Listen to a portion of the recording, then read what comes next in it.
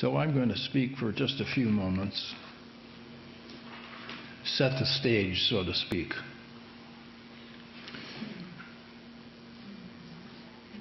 We gather tonight in this candle lighting service to commemorate the awakening of a great light. Jeshua chose to incarnate all those long years ago to bring the message to all of the world that we are bringers of light. We are the people we've been looking for. We are them. And this message was brought to the world by Jeshua ben Joseph.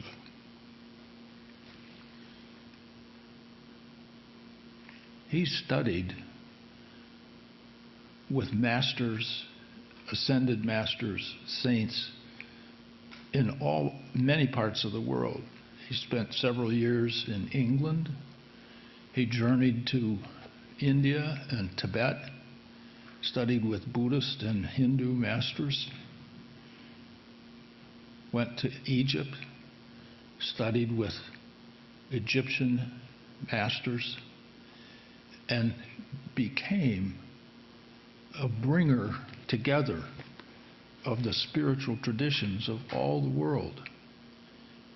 And the purpose of that was so that he could speak truth to the world, truth that the people might understand. It's my belief that he didn't really intend to start a new religion.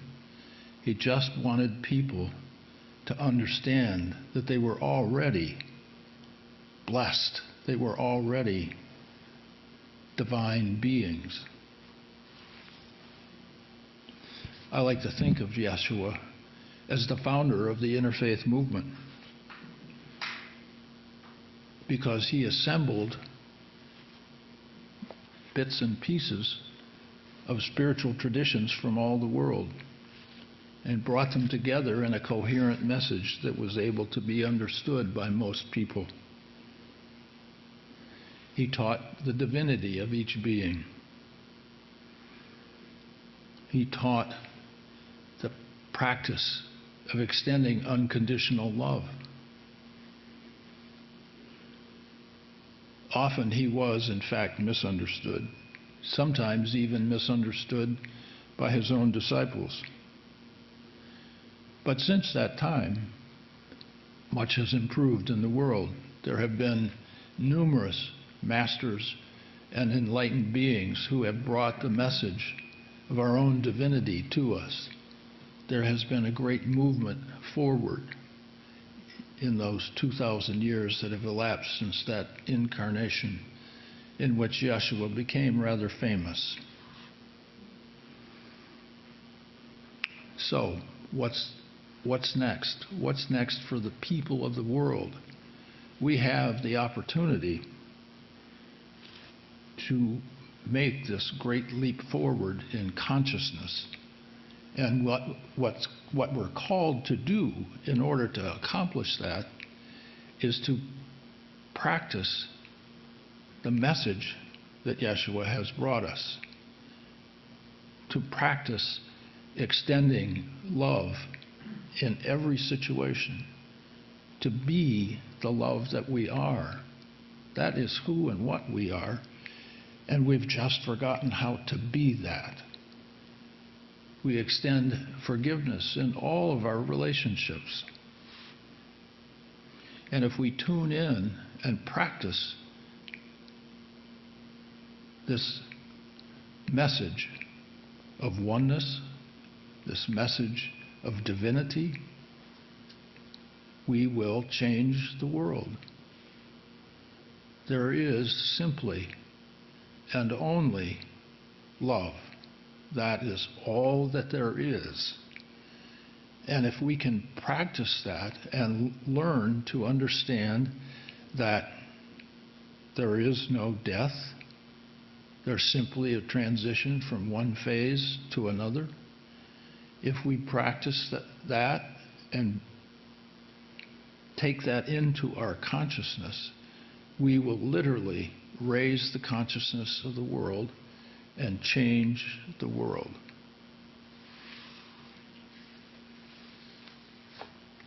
It's recorded in scriptures that Jeshua said, "Lo, I am with you always." Now, in order for that to be true, there must be a means of some communication between us and Jeshua in order for us to know that he's with us. We can pray, and maybe we'll get some answers and not.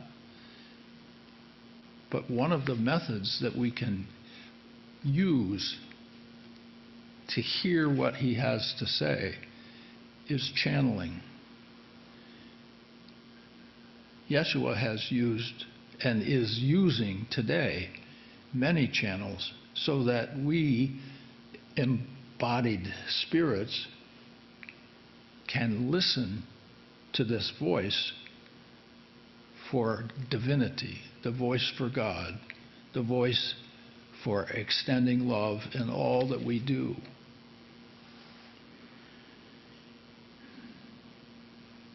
Tonight, we are blessed to have Jeshua speaking through the body of my dear friend and long-standing friend, Barbara Brodsky. Sometimes channeling has gotten a bad rap. Sometimes people think, well, it's just hocus pocus. And sometimes even outright fraud. But I guarantee you that what you're about to hear tonight is neither of those things. It is not hocus pocus, and it is not fraud. I guarantee it.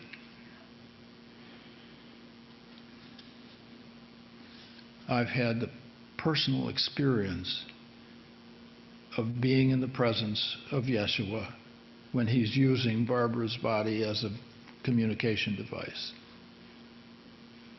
And I'm telling you, it is a very powerful experience, and it moves mountains.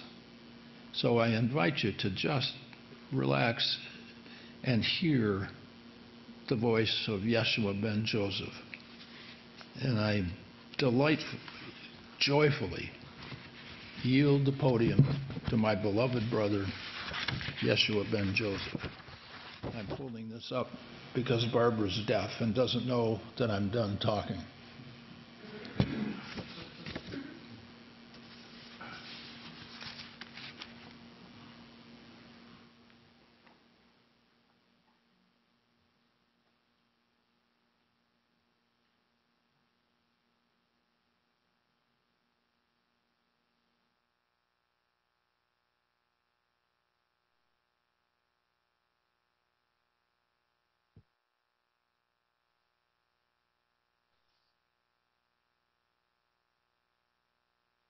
My friends, my beloved sisters and brothers, I am Jeshua ben Joseph.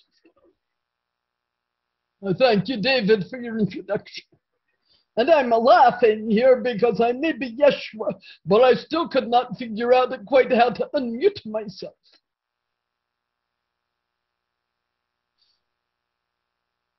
Different times, different tools. So David says I can move a mountain. Well, I guess I have my work cut out for it. Such a blessing to be here with you tonight. To feel your energy and love and light. We are here together at this time, literally to change the world. As I came 2,000 years ago, in a time of darkness on the earth, the earth devolving into a darker, heavier energy, wherein the light was blocked out. I came to bring that light from our heavenly divine Father and Mother down into the earth and plant it into the earth. At first, just a seed. And through 2,000 years, the seed has been growing. The seed needs gardeners.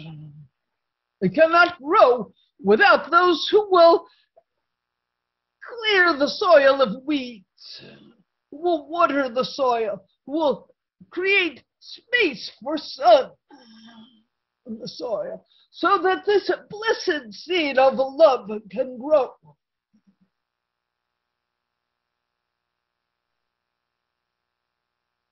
Tonight you celebrate what you think of as my birthday. But it is not my birthday, it is the birthday of love. At the time, 2,000 years ago, when this seed was reawakened, I specify reawakened because that seed was there at the beginning. But through so many centuries of malice and hatred and fear, the seed had begun to shrink. It needed new planting into the soil of your earth so that it could re-arise, filling the world with light. Well, what went wrong, you might ask? We still have hatred and we have a pandemic. We have environmental disaster. Yes, what went wrong? Beloved ones, nothing has gone wrong. Be patient and have heart. Trust this journey in which all of you mutually have embarked. A journey from fear and darkness into love and light.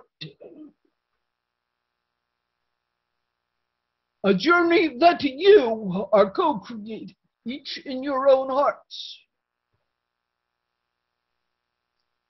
People have sometimes misunderstood my work, said that I came to save the world from sin, with a misunderstanding of that word. I take the letters S-I-N, sinking into negativity. Through so many lifetimes, so many beings have been sinking into negativity. And what will save us from that? It is not me that will save us. It is all of us together, holding the potential of an earth that is awakened, the Eden we have been promised. You are important, vital, to recreate that brilliance, that love.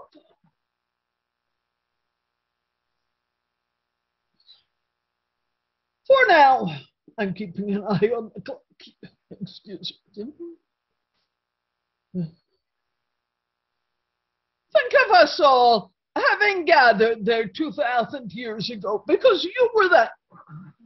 Certainly you were there. And we have been walking all day. We're sitting around a fire. Actually, this instrument through whom I am talking, this being was a boy named Mark, a young boy. And he would walk with his father, Nathan, often walking with me. And when the day grew dark and the fire was built and Mark was tired, he would climb on my lap. I loved to hold him there on my lap. So think of Barbara here sitting on my lap as I talk to you. Others of you also sat on my lap at times. You all held that space of love together. Now you despair and say, save us, something save us. But you have everything you need within. Nothing needs to be saved. The important thing is to remember who you are. It is not my birth that we celebrate. It is the birth of love, now taking deep root into the earth. Despite what seems to be darkness. You know those lines of the darkest time of the night before the dawn.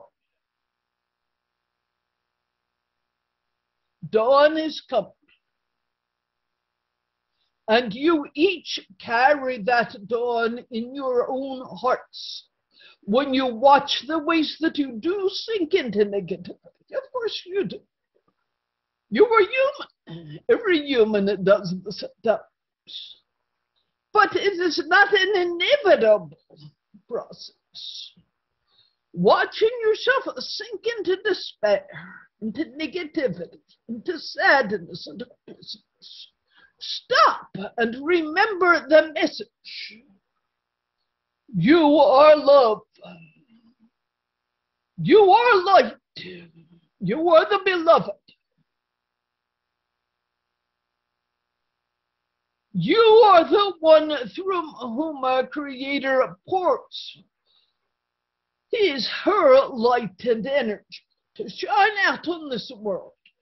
And you have the capacity, when there is a negativity, to turn your backs to that negativity. Not to get caught up in it. My dear friend Aaron would tell you, just need it. Contraction, negativity. Don't worry about it. If the conditions are present, it would arise. Aaron would tell you. Well, so it does. It is not your essence, and this is the heart of what I came to teach. To awaken you to knowing your essence as a love. Love one another. Just that simple message. Love one another. Love the Lord. Love all beings of every sort. Love the light and even love the darkness. Do not heed anything. This is within your power. So tonight I am going to ask you to give me a Christmas gift.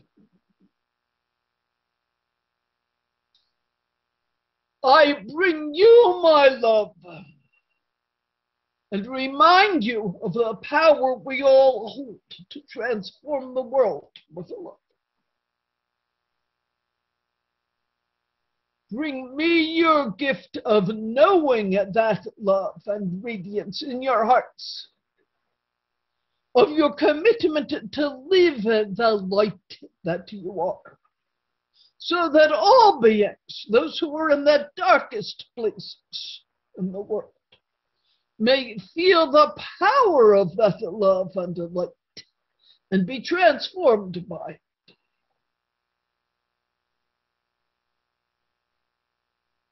This is our work.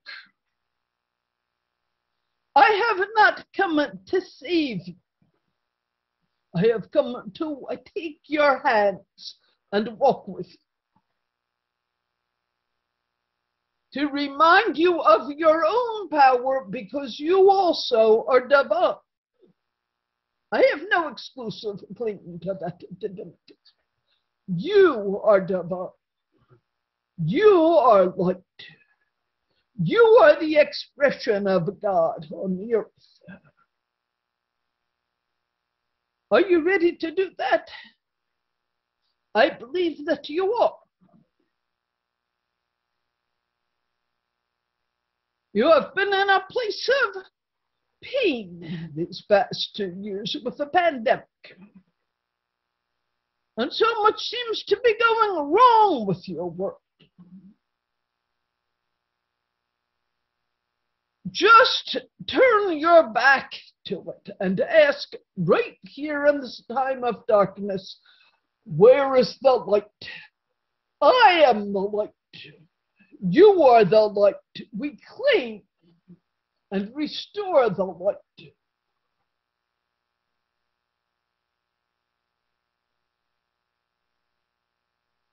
Those words that you said, joy to the Lord.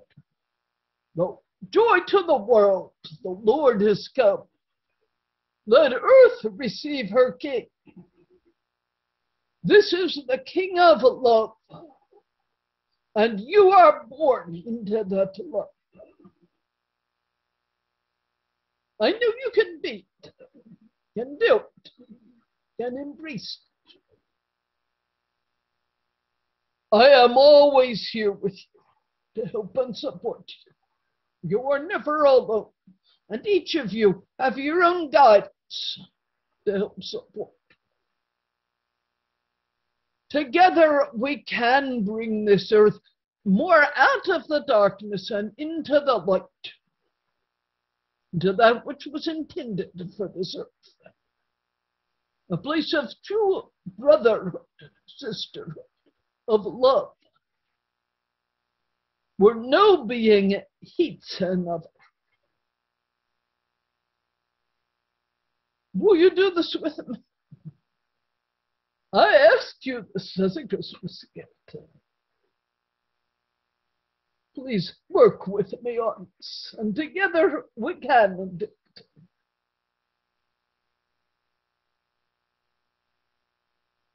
My blessings to you. I am Jeshua ben Joseph, and I am always with you. My energy and my love with you. You never walk alone. And in the darkest hours, look around and say, Yeshua, where are you? And I am here, I promise. I will never break that promise for your trust. Because you are my beloved sisters and brothers. And together we undertook this work. And yes, we are doing it, despite how the darkness seems to envelop us. We are bringing out light. And that is all that's needed. Love one another. I wish I had more time to talk with you, but I've been told 15 minutes, and it's 14 minutes and 37 seconds. So I greet you with much love and Christmas blessings.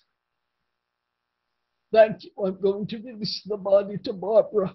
Well, I will stay in the body for a bit in case there was anything else for which I needed. I pass this back to my friend David. Thank you.